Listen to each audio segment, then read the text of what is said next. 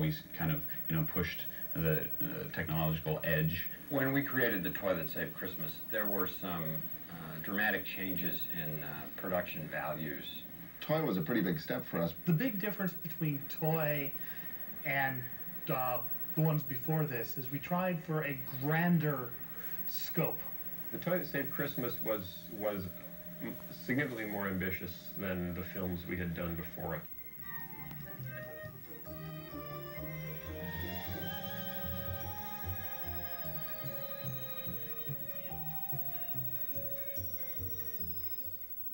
I was the second person that Phil hired.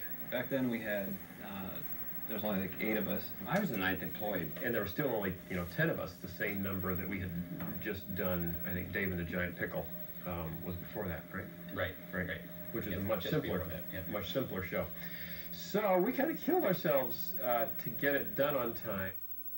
I remember heat and no sleep. It was a screw factory. And smelled the cutting oil that was in the air. A one-story brick, completely sealed. You can only get in through the doors. Screw factory. The guy who had built the factory had actually spent way too much on his front offices for scale to the factory itself, so he went out of business. He went bankrupt. I think it was the shag carpeting and the, yes, I mean he built himself his own big wood paneled office, very 60s, with lime green linoleum tile all over the place, and then his office had shag carpeting, real wood paneling, his own bathroom, personal bathroom. And so he went out of business because he spent too much. Don't forget about the drapes. On his office. Oh, the drapes. Drapes to die for. It was all very kind of, Austin Powers. And we actually packed FedEx packages, in the office, sent them to people. People would open them up and say, "That smells like your office." It's like, so we were shipping this... Ship the smell. Yes, shipping the smell across the country. Jim and Jerry... Ich bin ein Gord. The landlords wanted to change the air conditioning unit on the roof of the aforementioned screw manufacturing plant. And so, and this is in September, summer was ending, so they walk in the door in September, go to the woman who was working our front desk at that time and say, "Would now be a good time to shut down the air handling for the year?" And she looked around. And it was a cool day on that particular day. Yeah. And said, "I think so." And then they turned around and walked out. We never heard of this conversation. It was never relayed to us. 2 days later, the air conditioning turns off. Then we get a heat wave. So we've got a heat wave in September, heading into October. We've got 10 people working on computers trying to finish a show. It's 110 outside. And, it's 85, 88 degrees, in the office. I went out and I bought a bathing suit. And I was sitting there working in the bathing suit. But that's where green linoleum comes in handy, because it stays quite cool, so you can actually cool off on the linoleum if you lay down flat. When it got too hot, I would just go out to the atrium with the linoleum floor and sit there, lie down on the floor where it's cooler, and start making sweat angels in an attempt to dump heat. Well, everyone who's made a snow angel can pretty much figure this out. It's the same process, except you're leaving a puddle as opposed to an imprint. Sooner or later, we developed a infestation of mice. Sometimes it seemed like they were everywhere. We had flypaper set up. I don't know if that was to catch mice or not. Finally, we actually caught a mouse, which kind of scared us a lot because the mouse was still alive. Only he had this one foot that was caught in the tape, and so he's kind of trying to get away, but he's dragging this big piece, this 8.5 by 11 piece of sticky paper that's got a bunch of roaches stuck to it as well. So we all looked at each other. In fact, I think Robert Ellis was the one who said, "Well, we can't kill this mouse." And I'm going, well, that's what most people do with mice. He said, no, we got to liberate the mouse. We have to free the mouse. I'm going, "Robert, we've been trying to catch this mouse." "No, we have to free the mouse, free the mouse." So we decided we would take the trap and march it with the mouse on it, and march it 3 blocks south, and carefully unstick the mouse while singing "Born Free," and the mouse would sort of stickily scuttle off into the underbrush, and we would go back to work. It dawned on me that this company was definitely unusual when we were in the last week or 2 of the show. And of course, it's a Christmas show, so you can't ship it late. There's no shippy lady on a Christmas show, because no one for Groundhog's Day, people do not buy Christmas videos. So we had to get it done on time. We ended up, working around the clock. The reason there was this night shift was because the computers, we only had 3 or 4 computers that we could actually work on.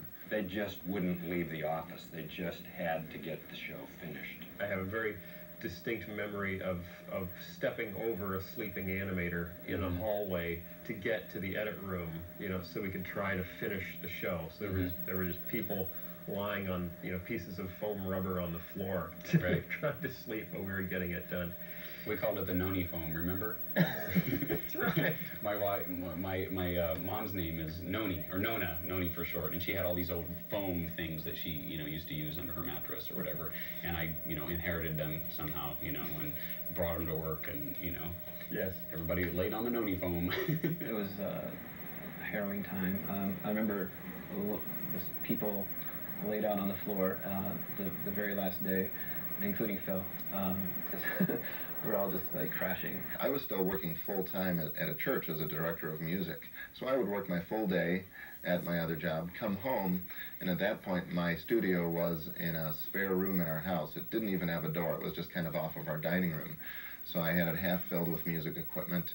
So 10 o'clock at night, or whenever Phil was done with his work at the office, he would come over. So we had a lot of very late nights into the morning trying to get the score done. And then he'd, have to get a few hours sleep and go back and go to his regular office. At this one point, there was an announcement made, and I've been there for 28 hours now, and this announcement comes over our phone intercom. The final shot will be rendered in an hour. And I look at my clock, and it's like midnight, and I'm thinking, an hour, gee, that's going to be 1 a.m. So I get on the train, and the stop before downtown goes right by our offices. And so I'm looking at the window, I look outside, and I notice as we go by the offices, every one of the employees' cars are still there.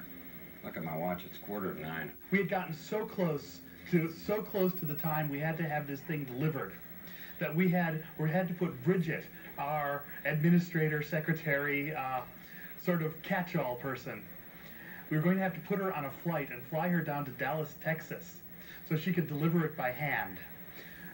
FedEx wasn't fast enough. The tape left. Bridget headed to the airport. She caught her flight. She got down to Dallas, handed the tape to the duplicator. It went off, and they started making copies of The Toy That Saved Christmas. Meanwhile, the rest of us just kind of collapsed. Everybody went home. But that night, about midnight, Phil Vischer, Bob the Tomato, wakes up with these terrible chest pains. He thinks he's having a heart attack. Lisa Vischer, his wife, Junior Asparagus, takes him to the emergency hospital. It takes him about 3 hours to figure out, well, no, it's not a heart attack, but actually a bacteria, because he's so depleted, his body is attacking his heart. And they send him home and put him in bed. He has to stay in bed for about a month. And then, now that he's rested up, we're thrilled he's alive. We know that's just terrific. But as soon as you get well, could you write the next script? The Toy That Saved Christmas was a watershed film for us because we had never attempted anything limbid before. We just had vegetables. In The Toy That Saved Christmas, the penguins, which I didn't appreciate at the time as a real dramatic production improvement, but they had arms and legs. I mean, they had wings and legs, featherless wings, albeit. So the animators really started getting into, okay, give us some arms and legs, anything with arms and legs, which led to, okay, you want it? Here it comes. It's Buzzsaw Louie, a jointed toy, and then ultimately, the penguins. Tom Danon at one point had the scene where Louie first steps out of the warehouse and slips and tumbles down the stairs into the snowball.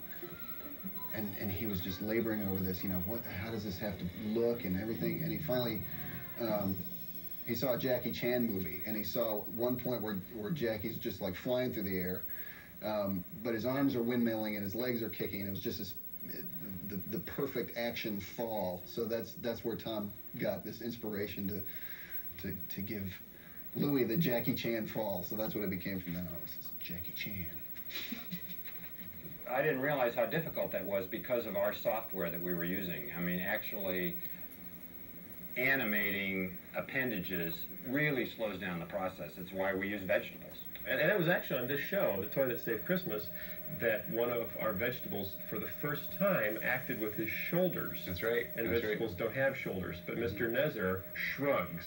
And as Ron Smith was the animator. It's just the scene where the townspeople confront Nezer, and he's kind of, you know, oh, I don't know, what are you talking about? I don't know what you're doing.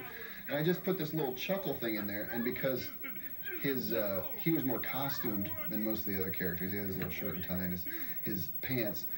But just because I had that to kind of make visible the edges of his relatively spherical shape going up and down, it was this groundbreaking moment of vegetable thespianism. And I just remember watching that. Like, what? Play that again. How did you make him shrug? He doesn't have shoulders. Quite some acclaim I gained with that one. So it was on this show that, you know, the animators really started pushing the animation to a level beyond what I had conceived. When Nezer has them all tied up on the sled at the end before he sends them to their doom, the ability of the computer to animate, like do secondary animation, if you move this character, having the rope move with him was impossible. We couldn't do that. So if you watch the show and you're like, that rope's not really around them that tight, they can get out of there. Just please remember that we were having to finagle that rope after, you know, after moving every character. It's good thing they're tied down and they can't move too much, but even then it was still pretty big chore.